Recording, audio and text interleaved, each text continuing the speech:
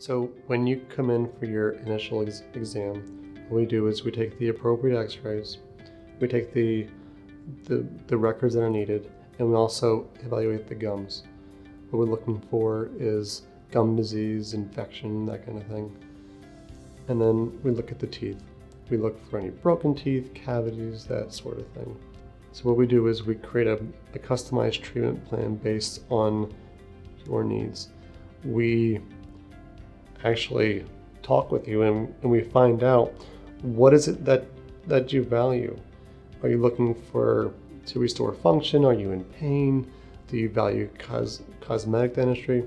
We look at these things and we give you a treatment plan based on that. So it's not you come in and we create this treatment plan and present it to you. It's we figure out what it is that you want, what you value, and then create a customized plan to address that.